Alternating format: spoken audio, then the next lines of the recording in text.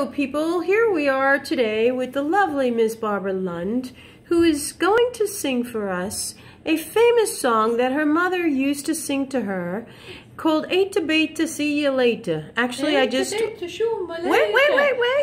And today's date, people, is, you guessed it, January 15th, 2022. So, Miss Lund, are you prepared to sing the famous Eita Beita? And tell us, before you sing it, darling, can you tell us the history of this song? Well, I usually get paid a lot. Lots of money to I must sing. get lots of money for this. Oh, yes. But everybody gladly plays because for some reason it's very popular. Oh, really? Very popular. Can you tell me the origin of this song? Yes, it must be from some Swede because my mother was the one who brought it all up at the time. Yes. She did. So all these Swedes running around. Okay. Do you remember all the words? Yes. Okay, darling. Well, I am going to count to 3, and you are going to sing for everybody the famous Eita Beita. Are you prepared and ready? Oh, of course. Okay, so I shall count you down.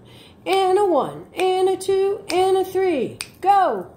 Eita Beita, Shumaleta, Haffel in the water.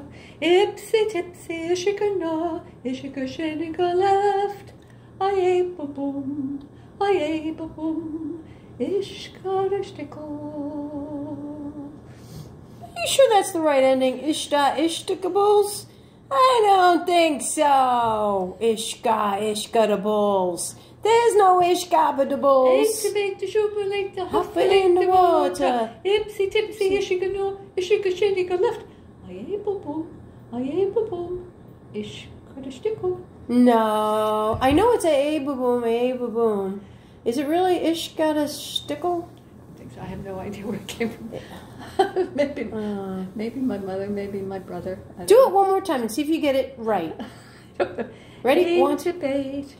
Eita Beita, Shumaleta, Hopper in the water. Ipsy tipsy, ishikanu, ishikashinika left. Aye-ba-boom, aye-ba-boom, ish, got a stickle.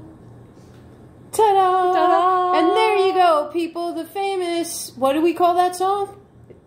Eita Beita. Eita Beita by the lovely Barbara Lund. Take a bow, darling.